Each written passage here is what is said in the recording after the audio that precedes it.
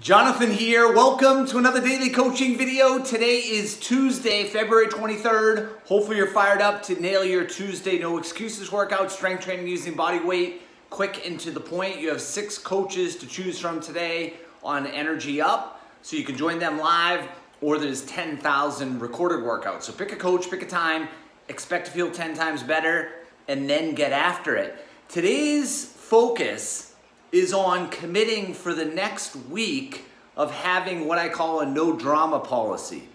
My no drama policy is just what it says, no drama. I don't deal with any drama, personally or professionally. That's my rule. Now, your negative voice can be like, what does that mean? I'll explain it. We need more stress like we need a hole in the head. There's plenty of things competing for our mind share that will drag us down, including people. So toxic people, out. News, out. Other things that zap me of my positivity and energy and vibe are out. So I have a no drama policy. The second I see drama playing out in a way, I remove myself or I end it immediately. What I would invite you to do for the next week is to have a no drama policy. To step away, to step out, to end a conversation. One of my mentors shared what is a really brutal comment, but I'm going to share with you right now, which is, if you give a fool a stage, he or she will perform. Tough, right? But think about it. A lot of people will give a stage to someone and they get into this whole negative banter. Forget that. Don't do that.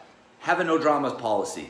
No news for a week. No negativity for a week. Instead, flip that and go all in on positive content. Watch things, read things, and consume things that lift you up. What we want to do is live out the Jim Rohn quote for the next week and ideally beyond, which is stand guard at the gates to your mind. This is the battleground. Once we win here, we win physically. You can drop your weight, you can get to your goal weight, you can be the most positive person in the room or on the Zoom call, you can be at an energy level of 5 on a scale of 0 to 5. But the key to that is to form the habits that lead to it.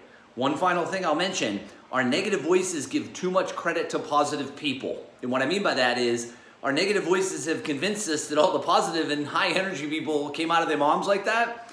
Maybe 1 out of 1,000 did. The other 999 of us orchestrate that. We build that vibe through our habits, including no drama and no news, right? Do not watch the news. Maybe read something online or read the newspaper. Do not watch the news. All right, no drama for a week. Are you in?